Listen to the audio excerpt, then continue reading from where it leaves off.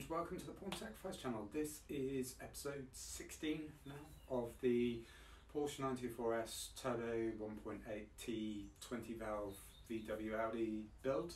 If you're new to the channel, then there's a link for the series if you want to get caught up. Starts off with removing the original engine and everything up to date. This essentially is a continuation of, it's basically one part which I've had split into two just because of the time it took. So the first part of this was mounting the intercooler, which has gone in where the factory radiator was. There's going to be some slight tweaks to that, but most of it's there. That's the video for that one. This video is going to be getting the radiator mounted, so just again making the upper and lower brackets for that, getting it situated in the front of the engine bay, and hopefully the last main piece of fabrication on the bodywork that I'm going to have to do. So yeah, here's putting the radiator in. Now time to have a look at the radiator, and again I've not actually tested this out for size yet, so let's have a look and see what we've got.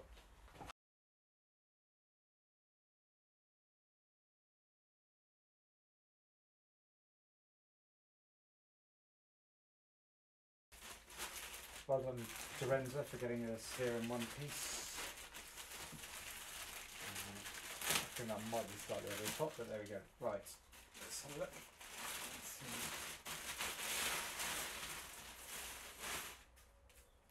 There we go. Okay, so that's slightly different from what I was expecting. It just in terms of the mounting points, I thought they were going to be more similar to the intercooler, but hopefully I can work with this. First of all though, I need to check and see how we're doing for sizing.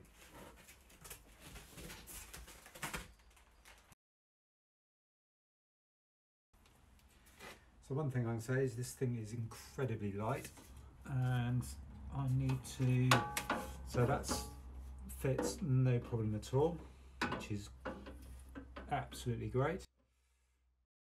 So I reckon the bottom of the rad wants to be no more than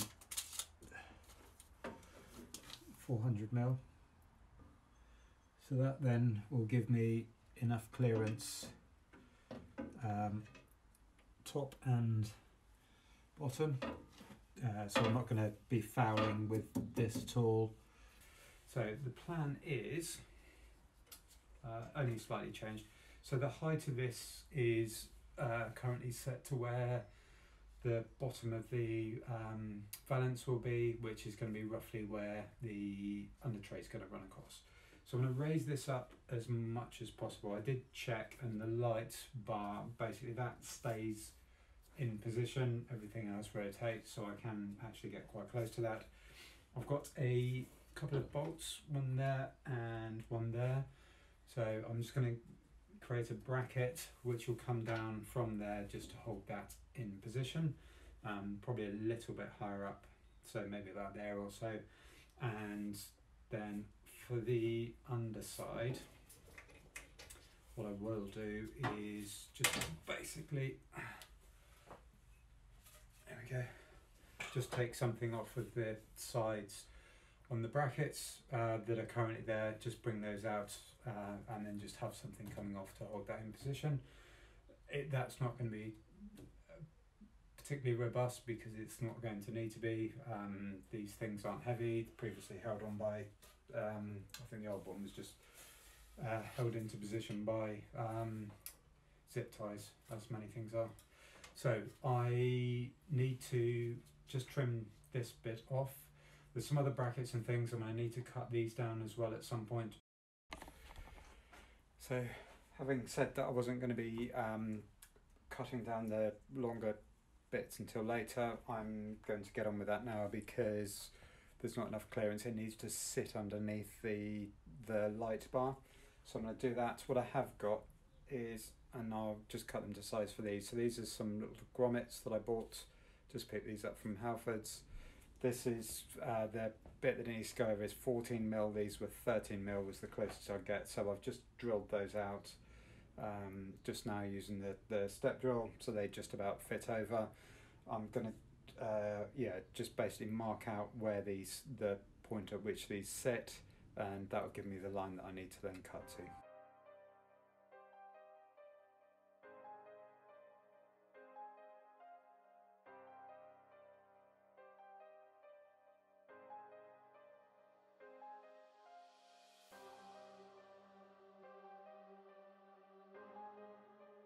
The height is now set. This is pretty much where I want it, and then that should give me the clearance that I need at the bottom, which is good. This is all going to keep it nice and tight as well.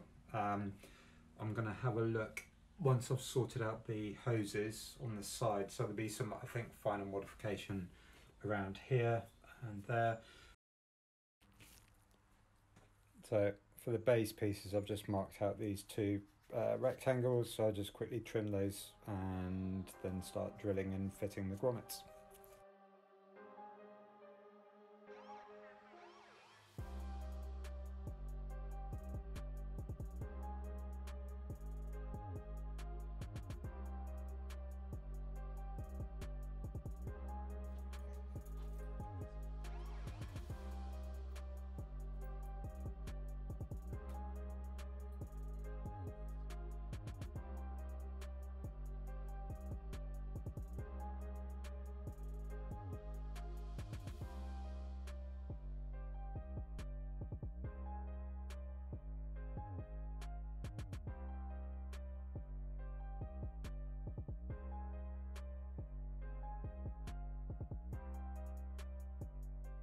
Plan now is where the little plate's in place and that's all sitting nicely.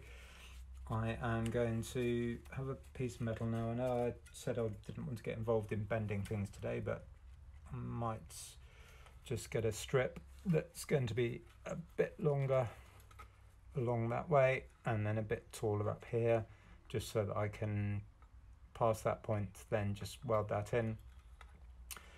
Possibly bend that around at the end, and then obviously this bottom plate will get neatened up as well once all of that is done.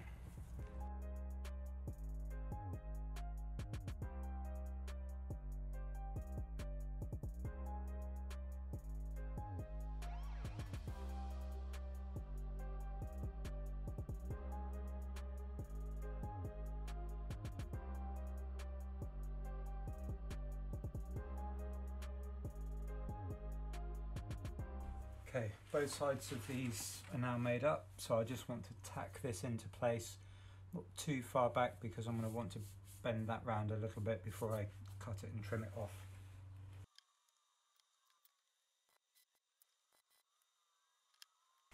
Okay, so that's my starting point. I think what I'm going to do is weld down the inside, then trim the outside and then weld the outer edge. And I'm going to do it down to about that point and then just try and see if I can bend this bit around a little bit so I can sort of cover it off and make it look a bit neater. Not sure what happened there with the camera, but I've welded the insides, sort of, and it's all gone a bit lumpy. That's because I've had to go over some of them again just because I kept missing the edges each time. So now it's time to trim this back and weld along the edge.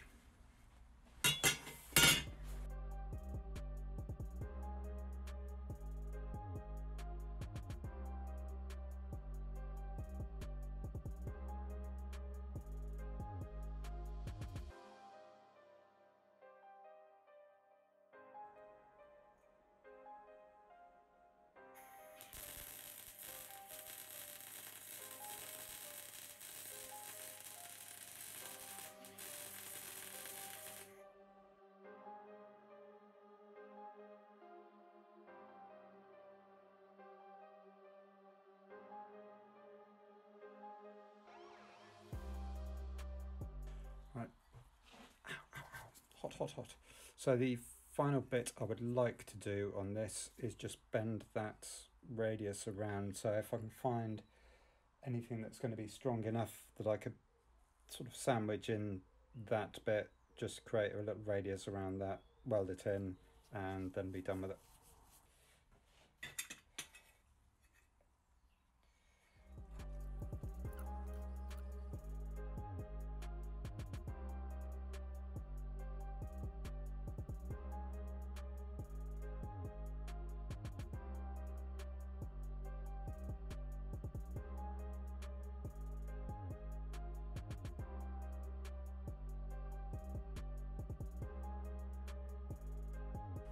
Pretty much what I wanted.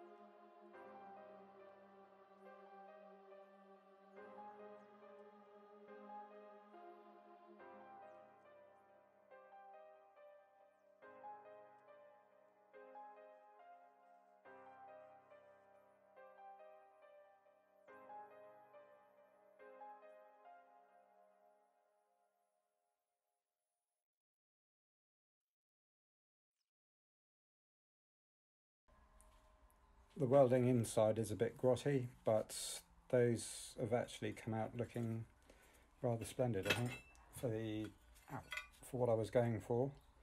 I think that's going to be quite nice, and that should, I mean, I keep banging on about how there's not much weight in the radiator, but this feels, with that all the way around, that feels really nice and strong. With a lot of these things, actually, I'm going to need to see how they sit. I might do a test. I think I might just need to drill some drain holes in there, some of these things, so that they're just not sat there full of water. Okay, so lots of hard work there, and I actually thought this is how I'm going to design it, this is how I'm going to do it, and I did it, and it was great. I've now gone to not even fit them on the car, but just attach them to the bottom of the radiator, and there is a problem, of course.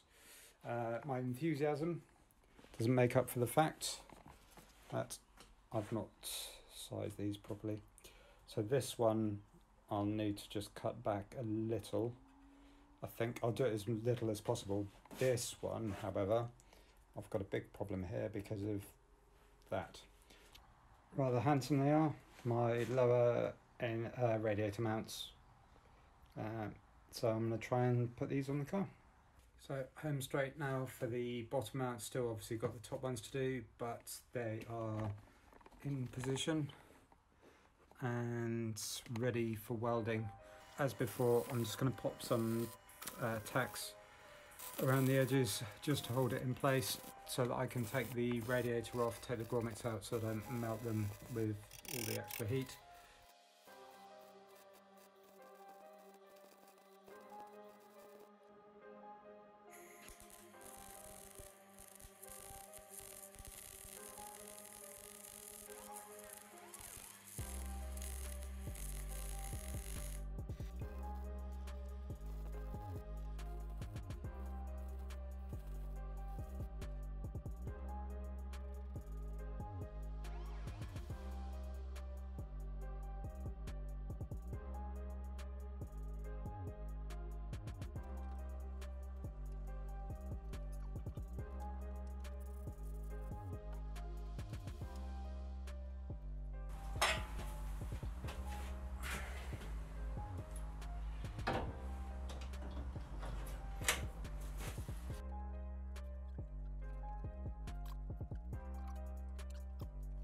That is very good. That feels nice and secure. Yeah, there's a bit of movement there, which I'm not worried about. This, the top section, which will be, to be honest now, the job for tomorrow, is going to be a lot easier. So, well, I shouldn't say things like that, but I think that's going to be a lot easier. Right, what I'm going to try and do is drill these holes into a sheet of 1mm metal just have a strip that runs all the way across the top.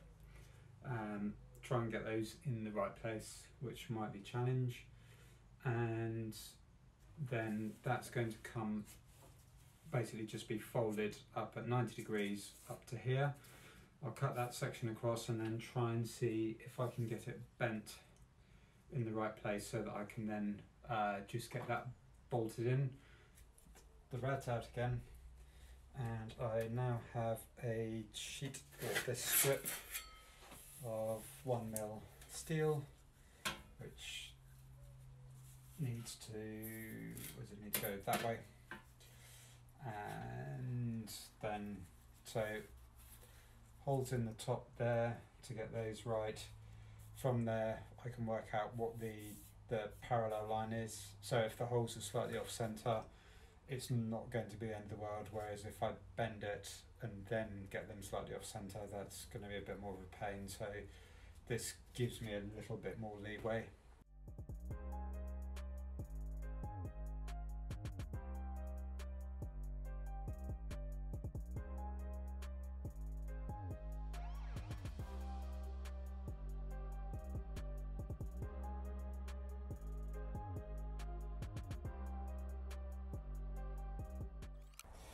What I'm going to do, having made a mess of this, is just elongate these.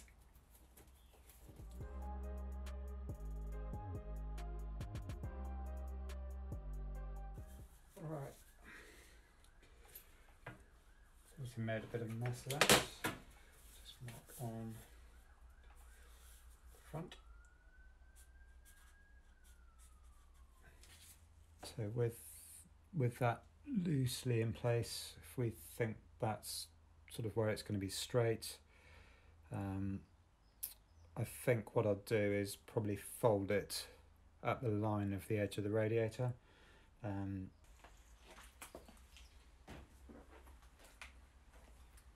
Okay, so with this loosely fitted to, well, the top, what I can do now is just mark off this line, get everything lined up, and then fold it. And I just need to make sure, when I was doing the clearance for the starter motor, obviously just need to make sure that I've actually folded it in the right direction.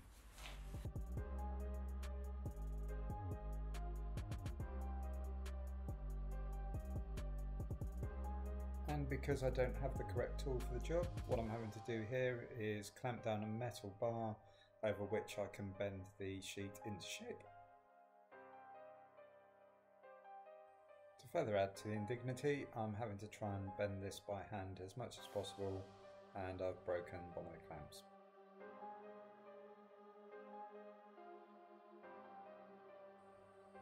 An epiphany, and I realised that I can use the G-clamps, or a couple of them that actually work, to run across the edge of the sheet and use that to clamp in the metal.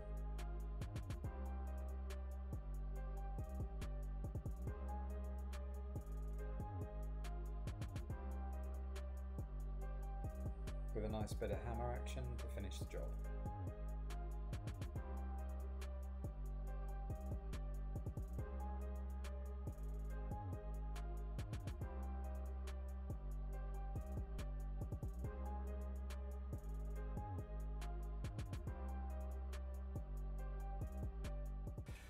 Hopefully that is going to not be too far back after the fold. Yeah, we'll see. So I just need to now mark off the width that I can get on this, and then cut that back, work out where the centre section is, so that I can cut around that so that then it just fits nicely under the bars.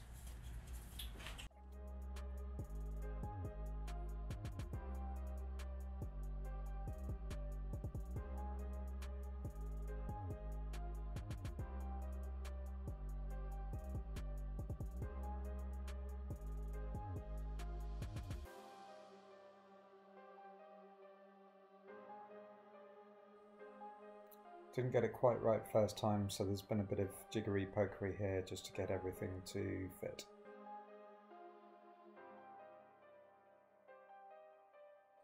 And what you can't see from way back here is that I'm cutting the tabs to go over the bolts.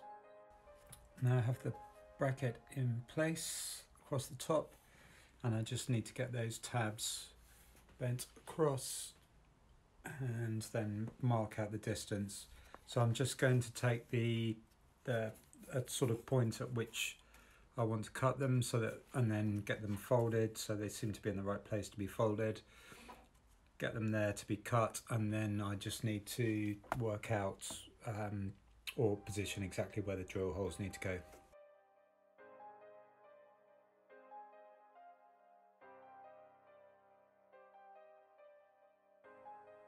Hammering the tabs onto the top of the bolts will just mark on the underside where they need to be drilled. So everything's trimmed, holes are drilled. I've forgotten which way stuff's meant to go. So I'm happy with the way that one is on that side. These are slightly out.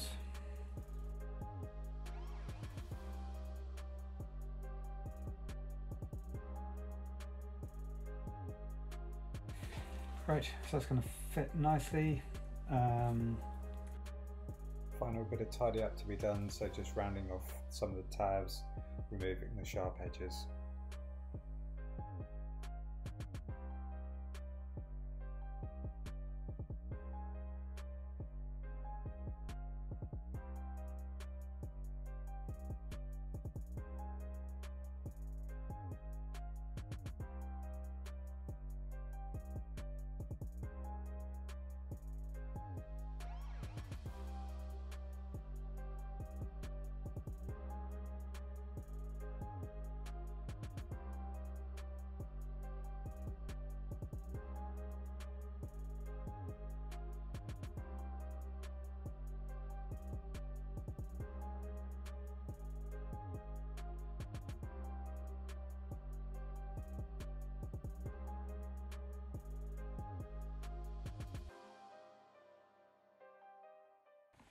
In the engine bay, we've got nice little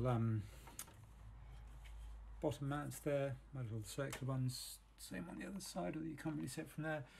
And then this nifty little top bracket. And as mentioned, when I need to get this out, those will be loosened off.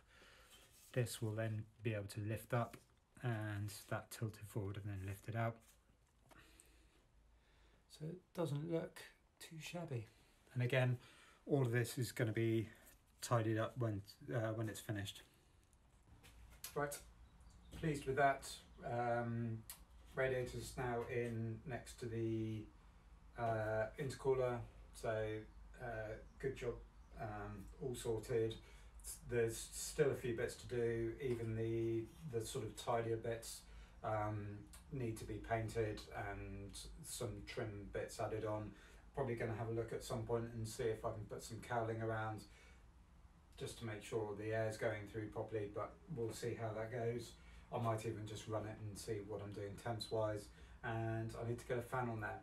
So not entirely sure what I'm going to do next. I might chuck the cross member back in, engine on, and then start having a look at a few things around it. I may also just get the dust cover done for the bell housing, but I'm going to go and have a think about that. I've got now 2 videos that I'm editing or finishing off the first one, and then I'll do this one separately. So hopefully it followed fairly soon after, otherwise there were problems. You don't need to know that. We'll see what we're going to get to next. And as always, thanks for watching, and hopefully catch you next time. Cheers.